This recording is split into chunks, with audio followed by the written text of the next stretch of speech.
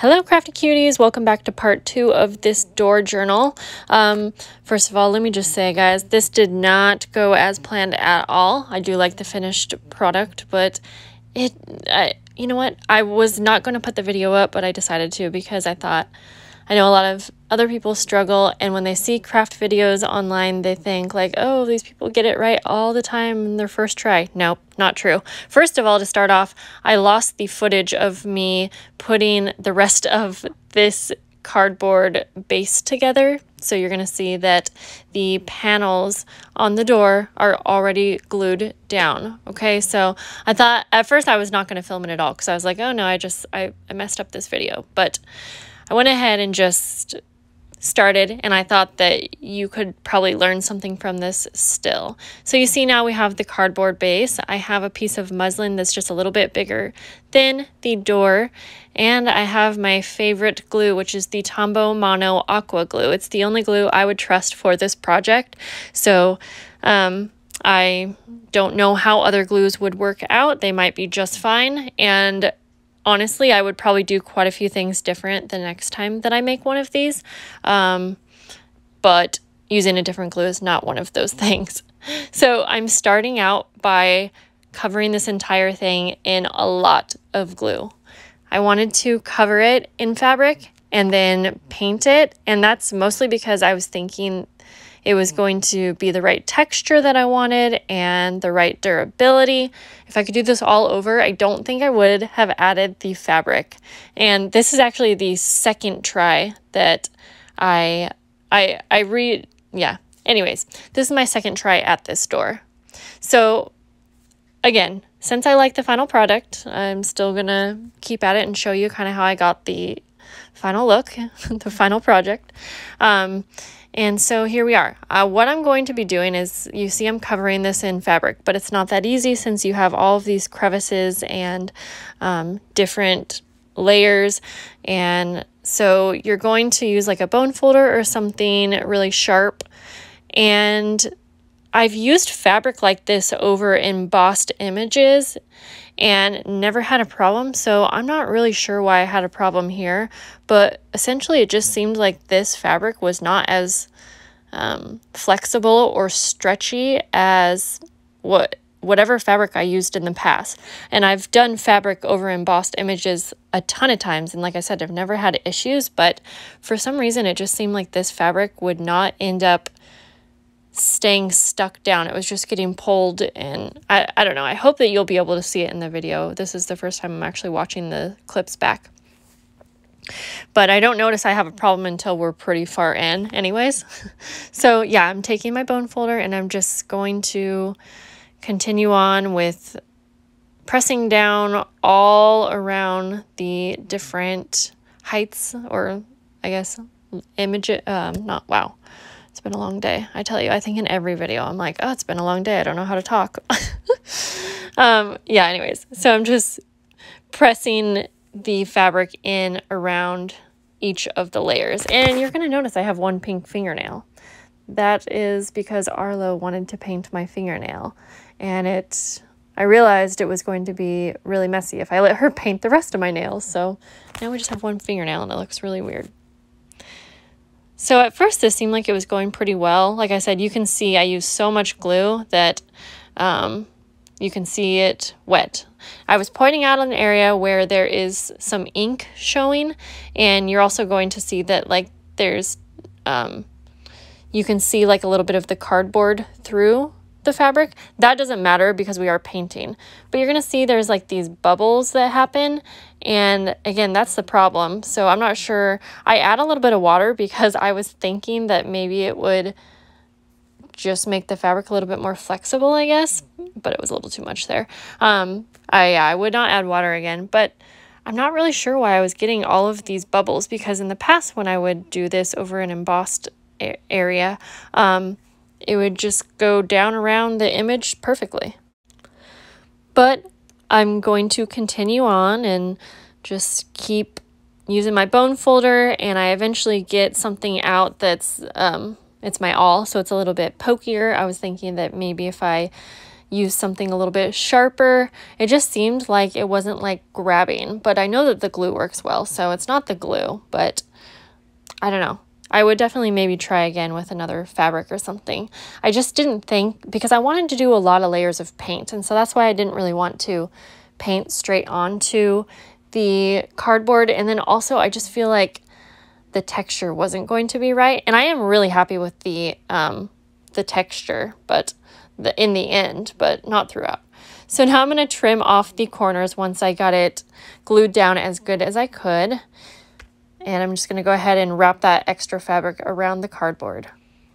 And I did make sure to, when I was pulling the fabric like tightly around the edge, I would kind of have to go back through and press down areas again, because it was pulling the fabric like completely up and over so that you would have like this bubble.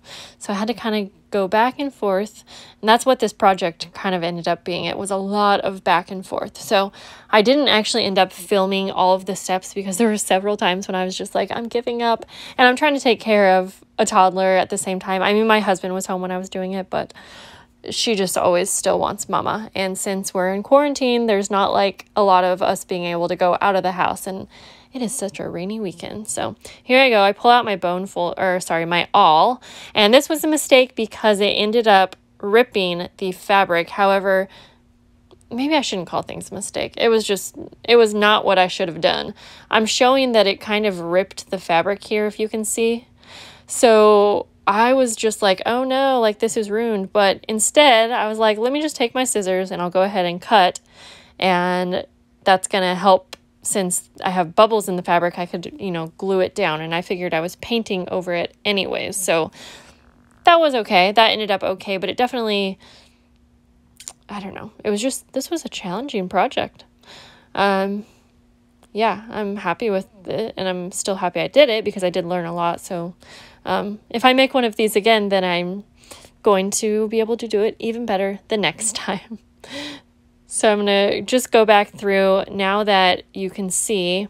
So I think this is where I kind of gave up and I didn't film because I was cutting around the raised edges and gluing back down the fabric.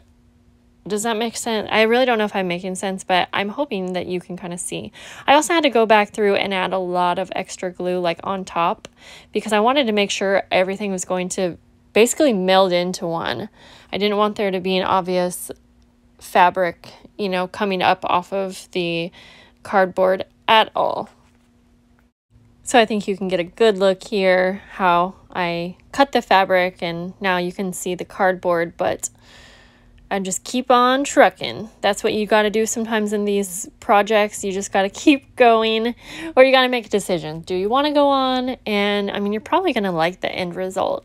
You just have to be willing to be flexible and to kind of go with the flow. And since I had an exact picture in my head how I wanted this to turn out, I think that's why it was really hard for me to go with the flow. And if you guys know me well, I'm a very go with the flow type of crafter. I don't follow instructions. I don't measure things. I just do it. And I'm usually so happy with that. But I mean, this is just kind of an example why I don't do a lot of custom journals. And don't get me wrong, I 100% wanted to make this custom journal. It's just that custom journals have always been a challenge for me because I have exact ideas for how I want things to turn out. And so since I don't craft that way, it just doesn't really work for me. So I was getting ready to put my baby down for a nap, and so I wanted to do just a really quick wash of some white paint over some of the areas that had the ink showing through, because when I came back, I wanted that to be dry so that I could start my painting process. So this is just essentially giving me a little base to work with. And I use my fingers a lot when I'm painting. I wanted the end result to be looking more like a really weathered down door, I guess. So I'm just using my fingers, getting that paint all across there. Once that was all dry, I went ahead and mixed up some paints. I used a dark gray and a white just because I didn't have the right gray. And I used this folk art gray color with just a white acrylic. This is acrylic paint. So I just mixed that until I was happy with the color. And a little tip here, if you are mixing your own colors, just make sure that you are mixing enough so that you don't run out and you have to try to mix up the same exact color. Because I did have to do that towards the end, but it turned out okay. But it's definitely better if you have, enough. So no rhyme or reason here. I'm just using a paintbrush, and I'm just going to start by painting the trim of the door, and then I'm painting the whole door this gray color to start with, but I'm just going to do a pretty even thin coat here. I'm not worried about color peeking out or anything like that. That's just to get this base color down. I do go ahead and speed up a lot of these clips just because it's really repetitive, and I was going pretty slow, so I want to kind of focus a little bit more on the important steps, so that if you guys are wanting to recreate this, or I don't know, if you got inspired to make one, then you'll hopefully kind of know what to try and what not to try. And so I'm just finishing up this first coat. Now, I wasn't too sure on what I wanted to do for a second color. I didn't want this to be a perfectly painted house with like the trim one color and whatnot. I just kind of wanted it to be messy. So for the second color, I'm taking this Folk Art navy blue, and I'm going to start by using my finger, because again, I wanted this to just look kind of distressed, I guess, and I'm going to go around all of the raised areas. All right, and while you had no idea I was gone, I'm back here finishing this voiceover like 3 days later, so I was trying to figure out what I had already said, but here we go. We're just going to do this thing, all right? So I'm using this darker color around the edges to make it look a bit distressed. Hello. Arlo says hello. I use my fingers in this type of painting, or I guess maybe you could call it mixed media, quite a bit. I just like using my fingers. I even do that when I'm spreading glue on things. I just like getting my hands messy. It's just something I enjoy. Now, the funny thing is, you're going to see I end up painting the trim of this door, and I realized I did not like the color, so I paint over it a second time, but we'll get there. Don't worry. While I'm doing this repetitive motion here, I'll tell you, I was just scrolling Instagram during my daughter's nap because she sleeps on me, so I'm kind of stuck for a few hours.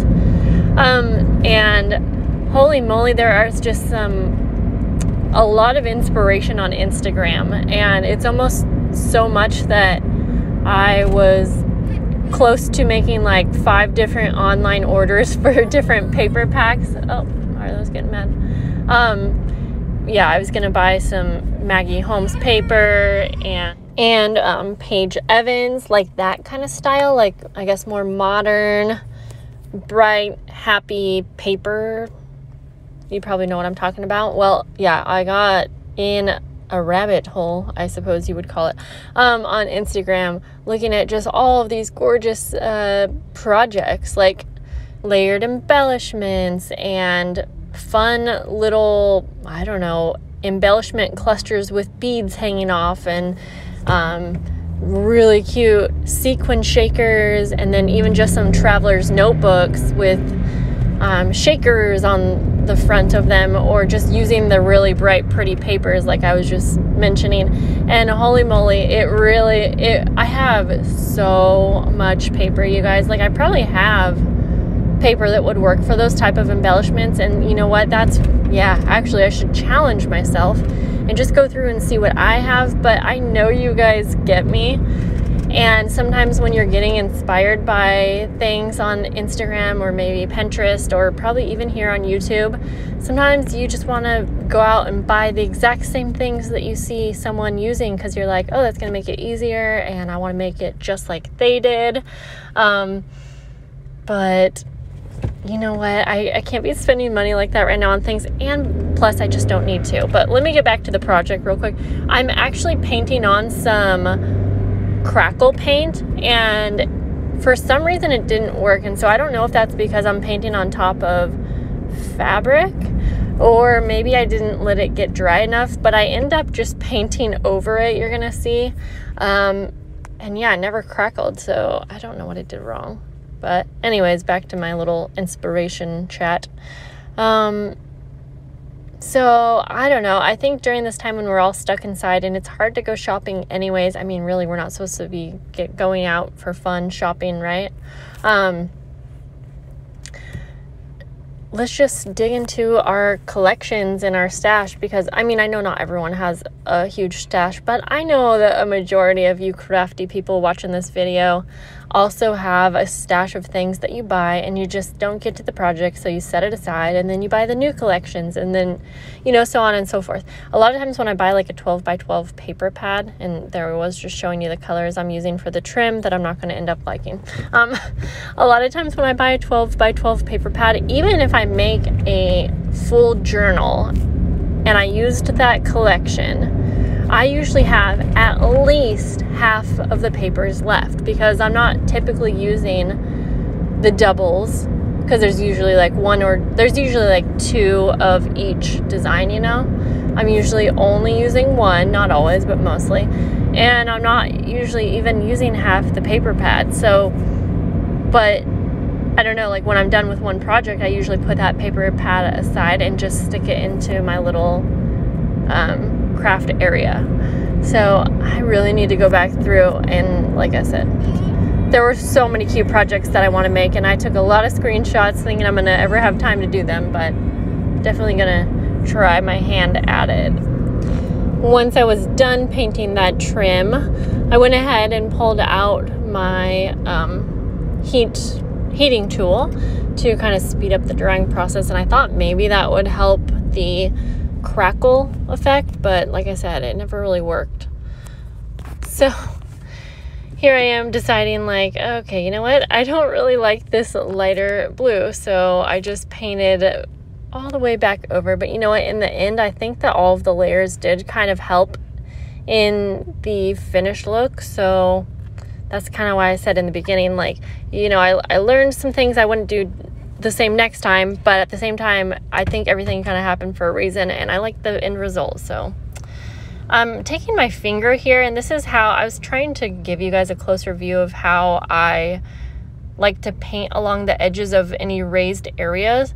And I just get a small amount of paint on my fingers, and then it's just really easy to hit those raised areas on the frames there with your finger if you're lightly rubbing and you don't have too much paint. That is definitely key.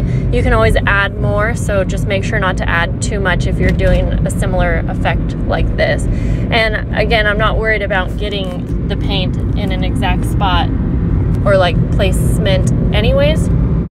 I wanted to darken things up around the edge, so I'm using my VersaFine black ink, and again, I'm just going to use my finger, get a little bit of that ink on here. I should have used a sponge dauber, like it would have worked out the same, but I made my hands real messy. So I'm just going around like the outermost edges for the black, and I did end up using a little extra black in the very end that I did not film, so this is just adding a little extra dimension around the entire door.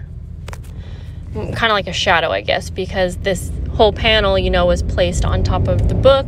So I always like to make sure that the edges of a panel like this have some more dimension, I guess. Yeah, that's what I'm trying to say. Now to seal everything in, I did use some matte Mod Podge, and I really like the final look that this gave, and then also, you know, it's going to seal everything in. Here's a nice little ant. We are blessed with ants in our kitchen during this time of year, and I just thought it was funny because I was filming, and then all of a sudden I saw this little ant walking across my filming area, so I was like, okay. So I'm just taking a brush with this because I do feel that sometimes when you're using Mod Podge, the final look does show if you use brush strokes or a sponge, like either way. So if you are wanting something to look completely smooth, you just need to keep that in mind and make sure that you really smooth everything out. But for me, I was using the imperfections of the brush to kind of go in my favor, because I was thinking of what a real door would look like, and a lot of times there would be a lot of texture on that door, especially like an old door. And so I really liked using this Mod Podge for not only sealing it in, but for that final look that you end up getting. So I went ahead and painted just one coat over the entire door here. And then I let this dry, and then it was time to go ahead and glue this panel onto the journal. Now, you can see here on the corners, I used my heat tool after I had the Mod Podge on and really lit that area like bubble up a bit. And so that was another cool effect that I don't think I showed. No, I don't think so. Maybe I did. Anyways, oh, that's right. Now we're going to add this little door knocker. This is a ring fastener from Tim Holtz. And so I'm just gonna go ahead and use my awl to poke a hole through the door. Now I had a lot of layers of chipboard here, so it definitely took a bit, but you want to make sure and add glue so that this definitely sticks in place. And so you just push it through like a little brad. And I love how this looks. I think that this and the doorknob that you'll see in a moment really makes this look like a door. And so you just got to make sure on the back to go ahead and press those brads down. For the doorknob now, I had a really hard time getting this doorknob in because, for one, I had extra layers of chipboard and I didn't think about how long that post was, because the doorknob has basically like a post that that screws into the doorknob. And so I had to like cut away some of the chipboard actually, and so luckily everything worked out and it was fine, but it was so hard and I almost gave up on this. And then I was like, what else can I use? But really all I had to do was cut down some of the chipboard, and you can't see that it's cut down anyways because the doorknob completely hides it, I guess. So I got that screwed on and I used glue to keep it in place. And then I just added a generous amount of glue to my journal cover, like a lot. And then I went ahead and placed my door on top, which I didn't show, but I just placed it on top. And I let that sit with heavy books on top of it overnight. And this is the final outcome, guys. Thank you so much for watching, and I don't know if I'm going to show the rest of me sewing the signatures into the journal because I have so many videos doing that, but if I do, they'll be up soon. And otherwise, I hope that you guys got something from this. I'll see you later. Bye.